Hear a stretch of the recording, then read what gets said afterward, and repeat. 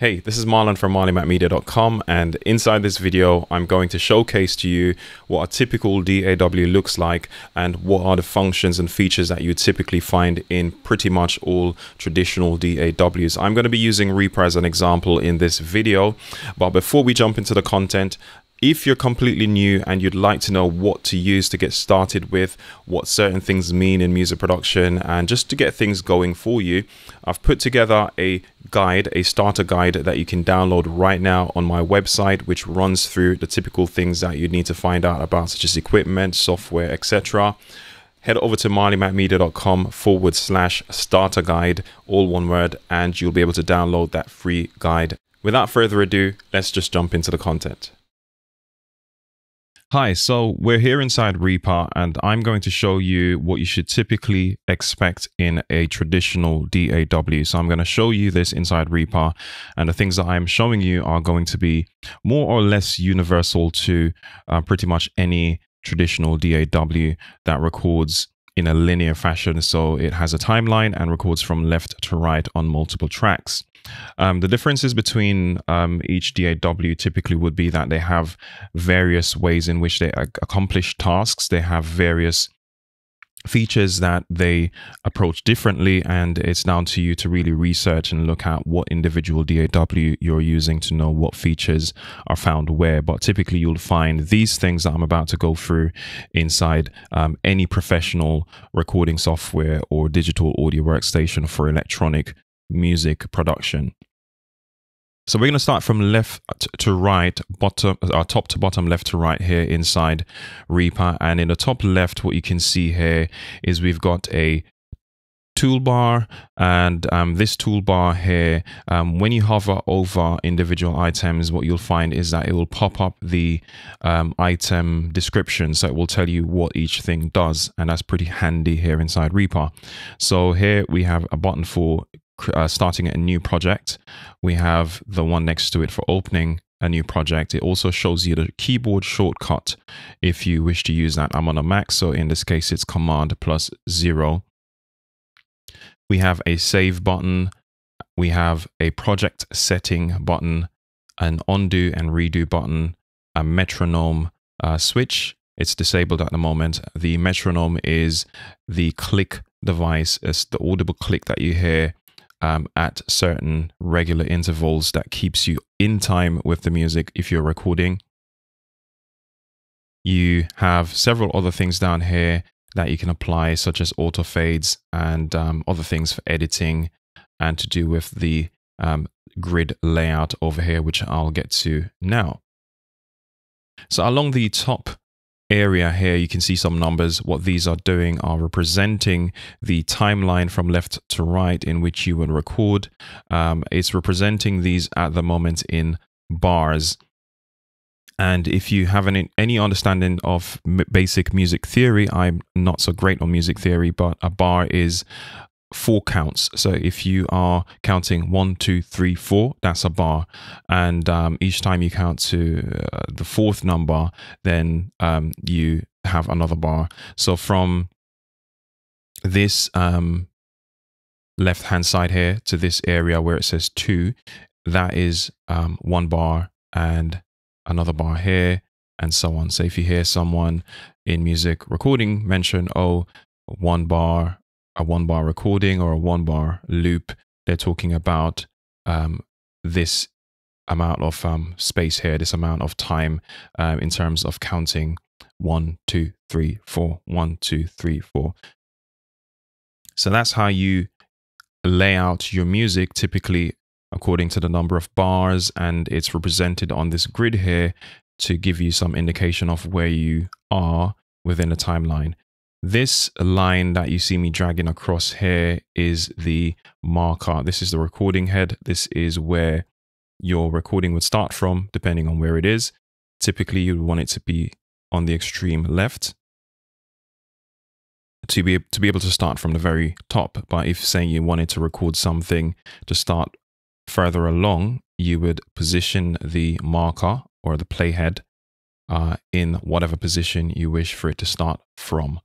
So currently we don't have any tracks loaded up on this version, or currently we don't have any tracks loaded up inside here, so you cannot see the timeline for each track. But along this blank area, we would typically have tracks based on what you're recording.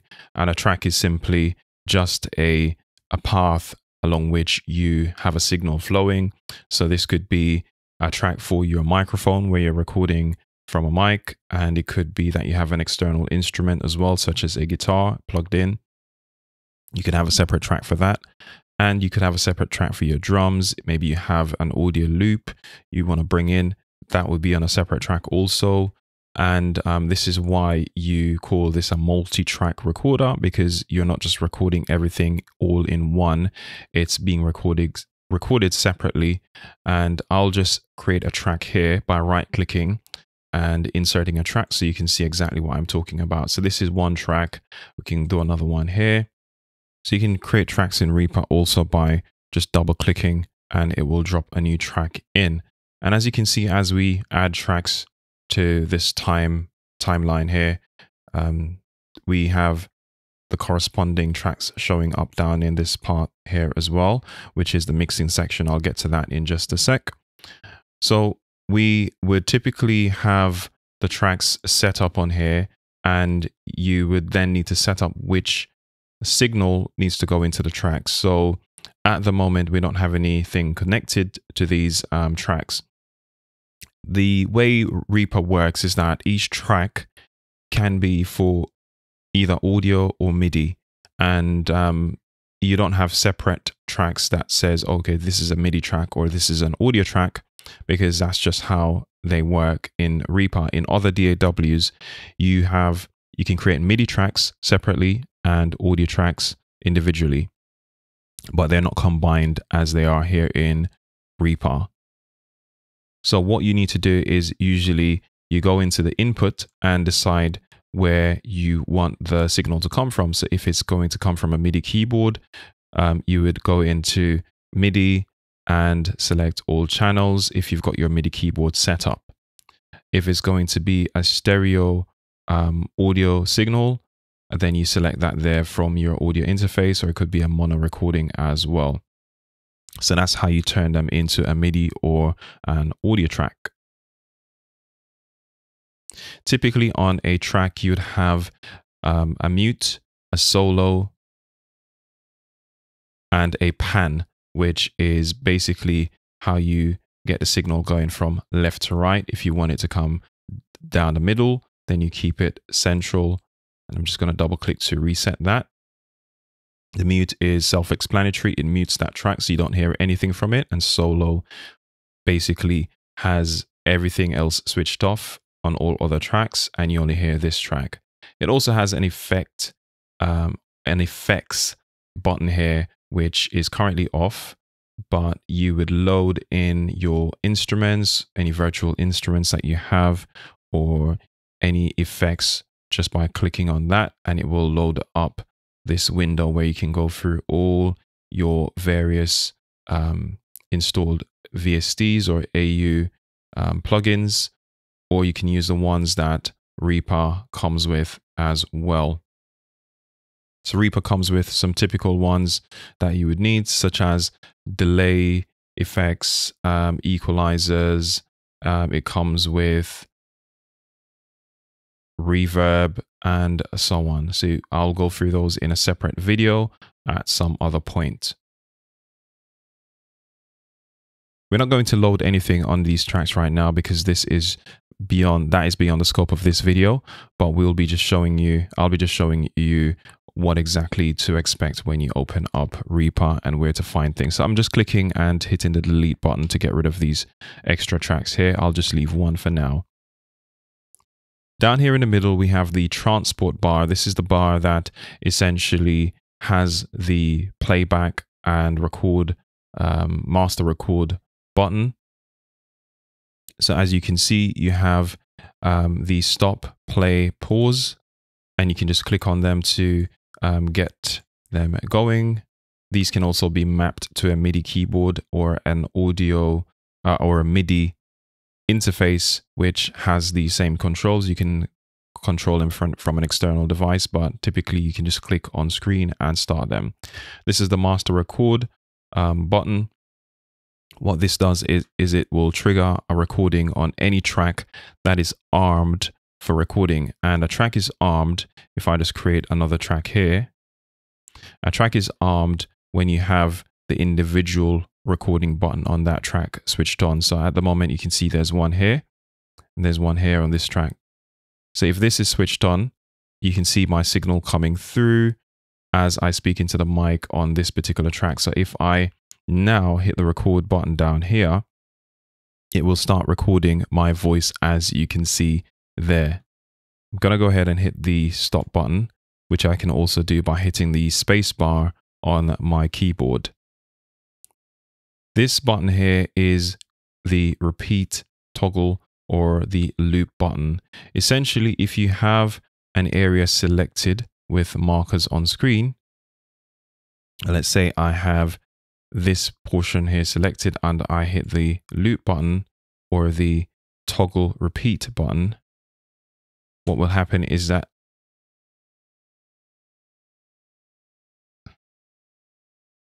as you can see, it's just playing back that portion that I have selected there. But if I was to switch this off, it would play past that marker there. And that's what that does.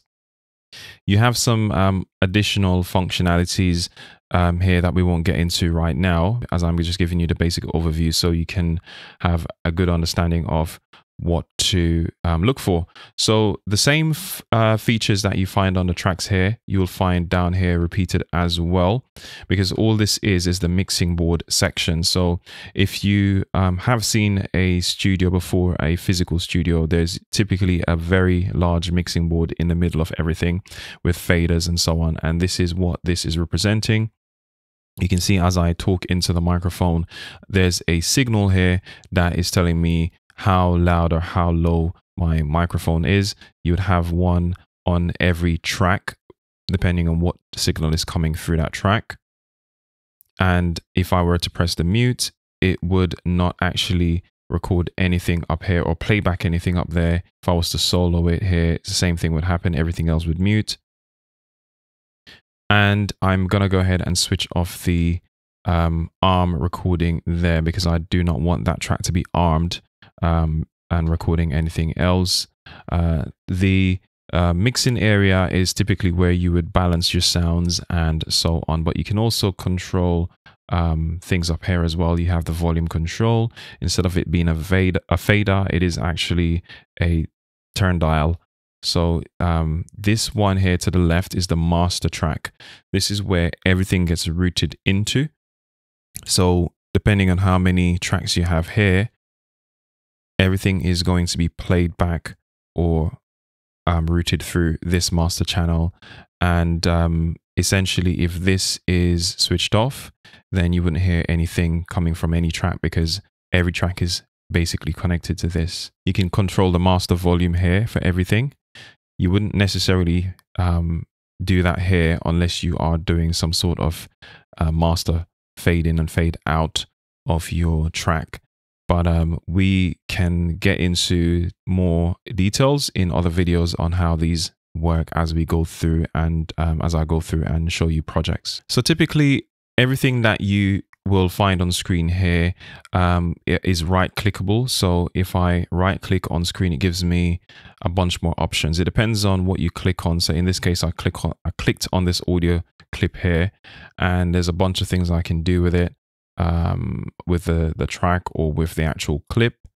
I can copy the item here. So that's Command C on my keyboard, and I can come over here and just right click and say paste, and it will just paste it there.